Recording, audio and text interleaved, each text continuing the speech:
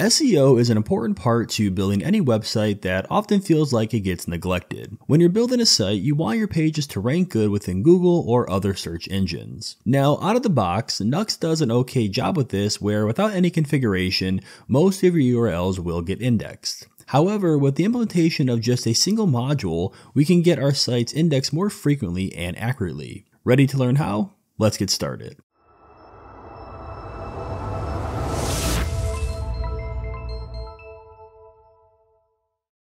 Alright, what's going on everyone? In this video, I want to show you how to set up a sitemap.xml file with dynamic URLs within a Nuxt application using the Nuxt Sitemap module. So to start, let's begin with what a sitemap is. Now, this essentially is like a table of contents that you might see within a book.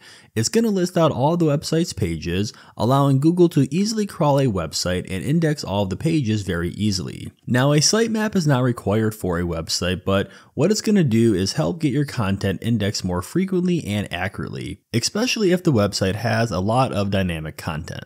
Alright, so now that we're familiar with what a sitemap is, let's begin to set that up within a Nuxt application.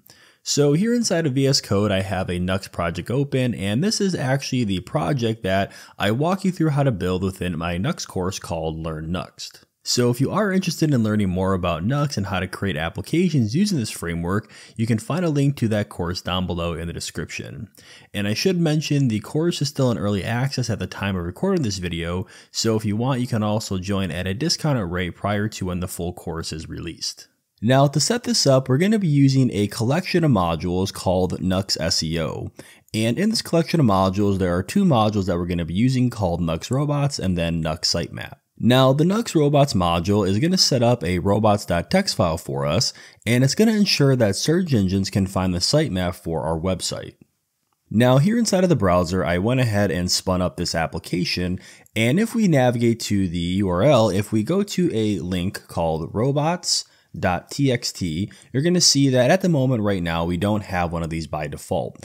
And then if we do the same thing for the sitemap, you'll see that this file does not exist as well by default in our Nuxt application.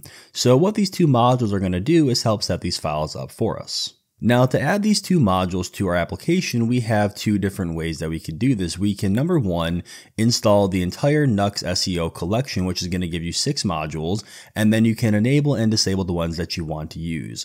Now, since we're only going to be using 2 modules from this collection, we're just going to install these separately. So what we can do is select on Nuxt Robots here, and then select on installation in the left-hand side, and then we can just copy this command and then paste it inside of our terminal to install this module. And once we have that installed, we can head back over to the Nuxt SEO homepage, and we can do the same thing for the sitemap. So we'll select on this package here, and then go to installation, and then copy this command as well. And then just to confirm you have those installed, you can head over to your Nuxt config, and within your modules array, you should now see those 2 modules that we just installed. And now here inside of our application, you can now see we have a sitemap, and then if we navigate over to our robots.txt file, you can now see we have one of these as well. Now on the sitemap, you can see right now we have 2 URLs. We have a home directory and also a about directory. And if we navigate back over to our application, you can see inside of our pages directory, we have those 2 files of about.view and then index.view. However, what you'll also notice is we have an additional route called recipes, and this recipes route or URL takes in a slug of ID. And if we look back on our sitemap, we're not going to see that here inside of this file. And the reason for that is by default, when this module generates our sitemap, it's not going to include dynamic URLs. Now, to add dynamic URLs to your sitemap, you need to generate these URLs yourself through a server route. And here in the documentation, they have a really good example of how we need to do this. So inside of our server route, we need to use what is called the define sitemap event handler. And this is just a simple wrapper for the define event handler, which is what you normally use when you define your server routes.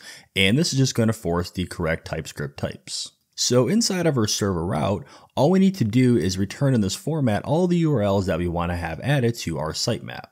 So here inside of our project, let's head down to our server folder. And then within here, we have an API folder. And if you don't have one, then you're going to want to create one. And then within this API folder, what we're going to do is create a new folder, and we're going to call this sitemap. And within this folder, we're just going to create a new file, and we'll call this urls.ts.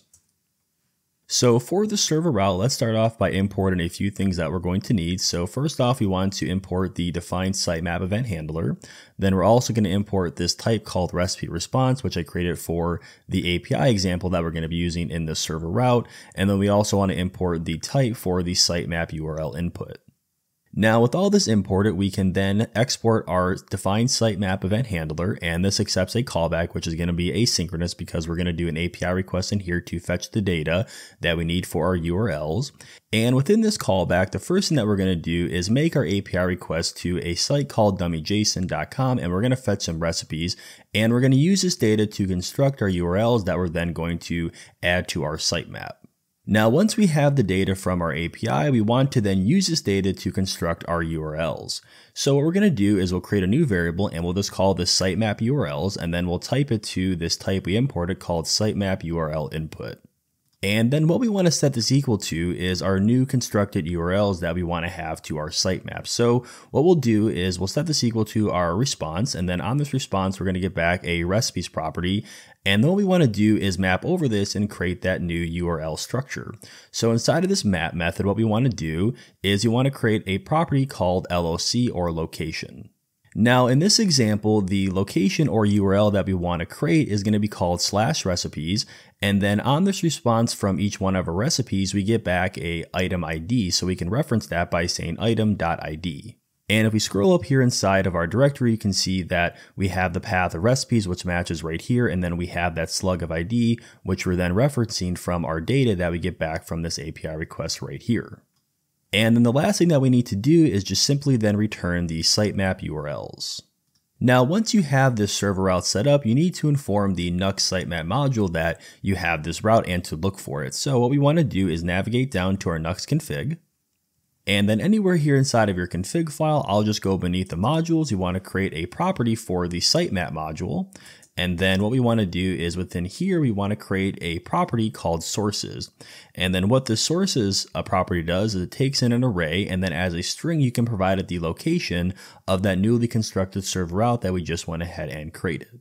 And one mistake that I did make when we created this folder structure is that in front of the sitemap name, this should actually have 2 underscores and not 1. And with our folder structure properly updated and our server route implemented, you can now see we have those dynamic URLs now inside of our sitemap. So when you're using this module, what you also want to ensure is that within your Nuxt config, you have this site property properly configured with a URL and also a name. And back inside of our Nuxt config, we can just paste that in here like this.